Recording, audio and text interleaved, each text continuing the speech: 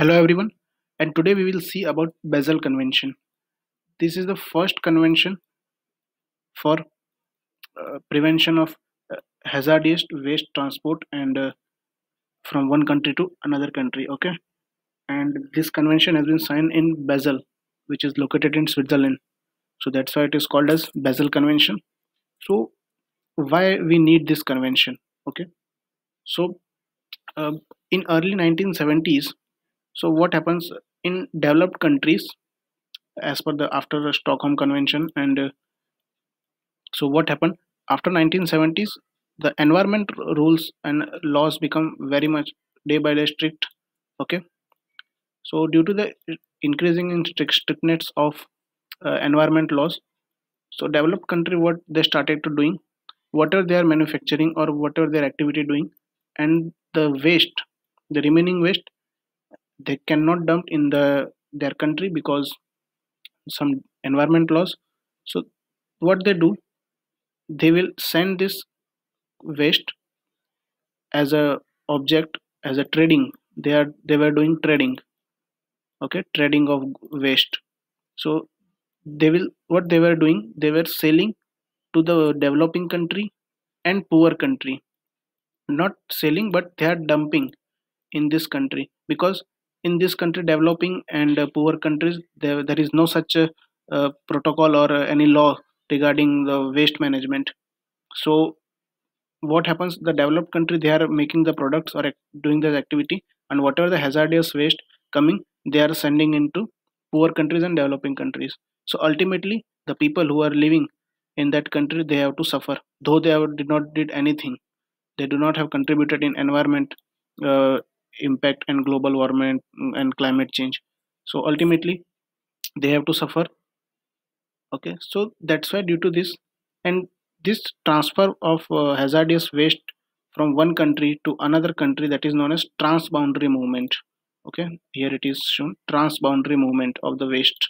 Okay, so here it is in historical background, it is mainly that before 1930 there is not such law, and after the law this transboundary movement happened, and there is no legal framework.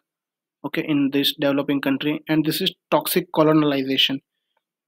This sending the waste, it is become toxic colonization, and due to this a Basel Convention has been came into an account. Okay, so what is the general overview about Basel Convention? That is it, the the main aim, and this is a legal instrument, that is legal binding agreement.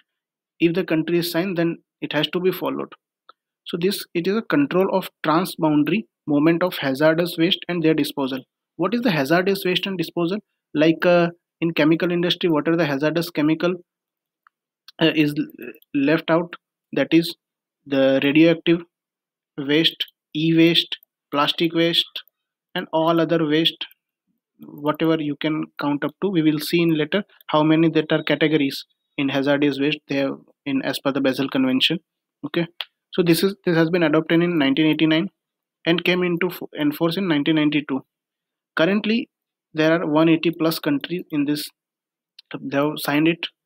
Okay, and there are some sub protocols are also there under this, but not such important.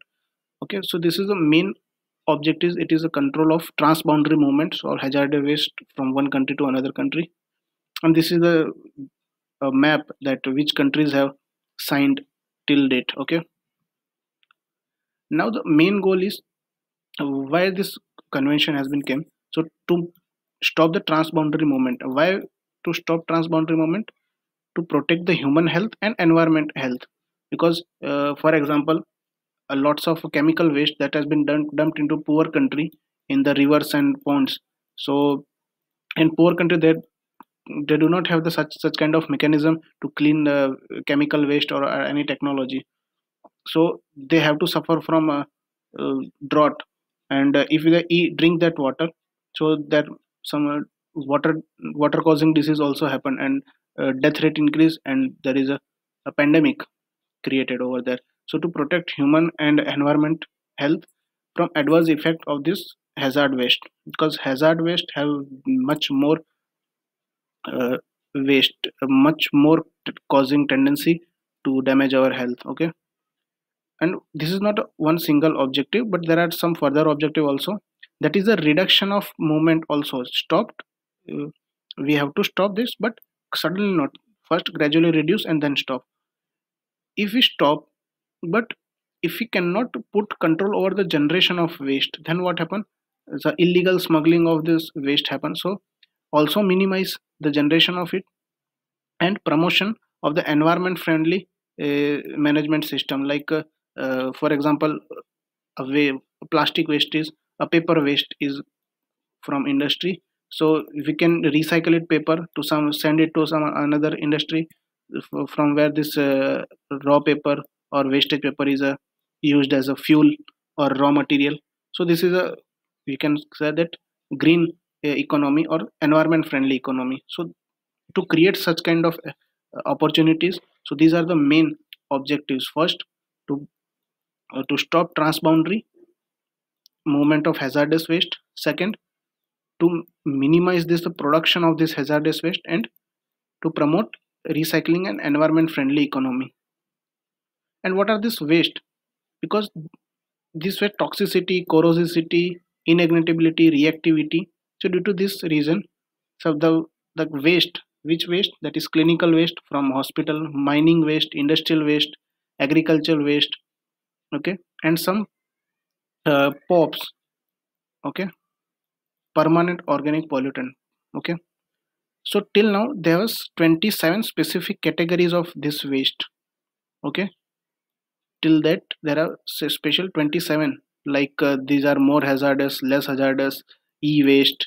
And for the radioactive nuclear waste, there is a separate law that is uh, and it strictly prohibits that whatever the country, for example, suppose country X is producing some radioactive waste, so it has to be dumped or treated in that X country within that territory only. This is the strict protocol. We cannot you cannot send to other country and treat, no.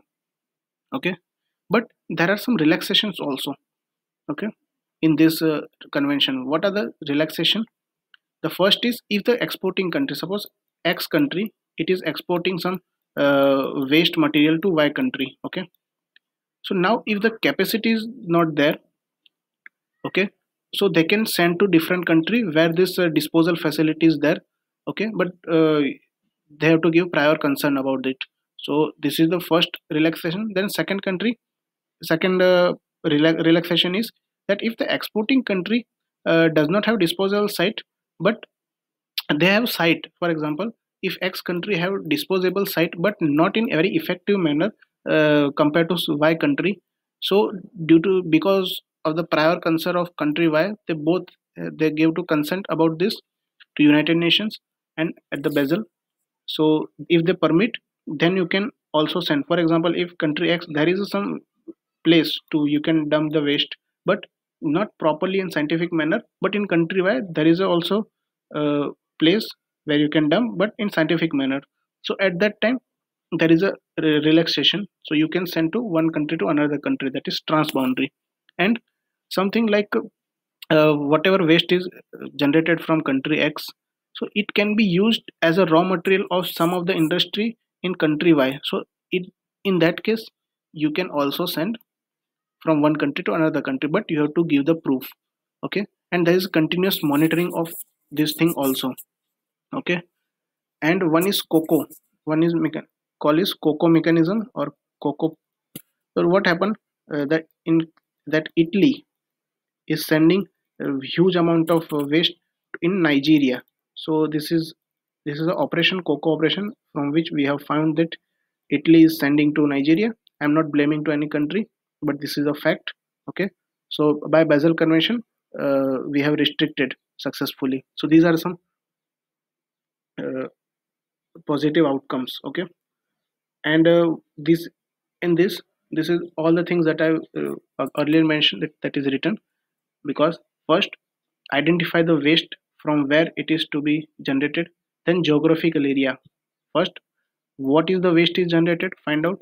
Then where is to be generated, locate it. And where it is to be dumped, make the, collect the data, make a roadmap. And classify the waste according to the level of their hazardous and different chemical composition, and then process it in specific manner. So this is the strategic framework, and by doing this is a very much successful at international level. So what is a and some more thing, that is we have seen the example of Italy and Nigeria. So there is one provision is also there.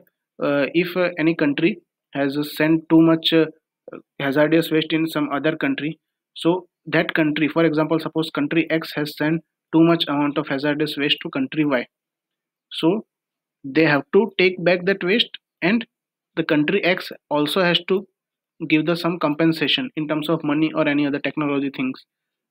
That is, this is also provision in Basel protocol.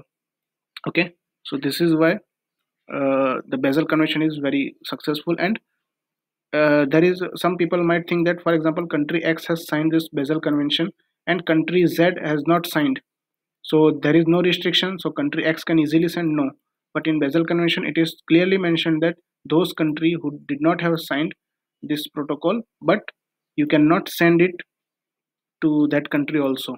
Okay, so there is compensation provision is also there due to the waste, whatever the loss is there. So the country which have sended the waste, they have to send the they have to uh, provide the compensation for it also. Okay, so this is about the Basel protocol, Basel convention, and this question has been asked in engineering service 2020 exam. Okay, UPSC engineering service 2020 exam also this question has been asked. So the main point that we can conclude from this is it is a main convention to stop transboundary movement. Okay, hazardous waste, and there's categorization. Okay, and what are the some objective that I've already told you, to protect human and environment health, and to minimize this waste heat generation. Okay, sorry, waste generation, and that to provide monitoring also, monitoring and control. So this thing that you have to know, that you can, this is the only thing you can read about it as per the exam point of view. Hope you clear it and you like this video. In next video we will meet with some next convention. So till then, keep studying, stay focused, and subscribe this for upcoming videos and their notification. Thank you.